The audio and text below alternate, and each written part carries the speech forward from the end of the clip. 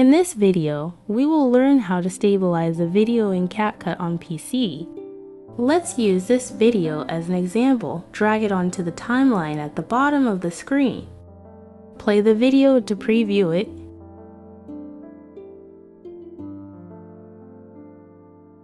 You may notice shaking effects due to camera movement. To stabilize the video, go to the top right side, navigate to the Video tab, and in the Video Basic Settings, scroll down to find the Stabilize option. Enable this option by checking the box. The stabilization process may take some time, especially for larger files. And that's it.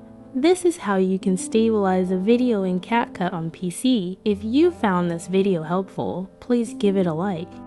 Your feedback is important to us, so feel free to share your thoughts and suggestions in the comments below.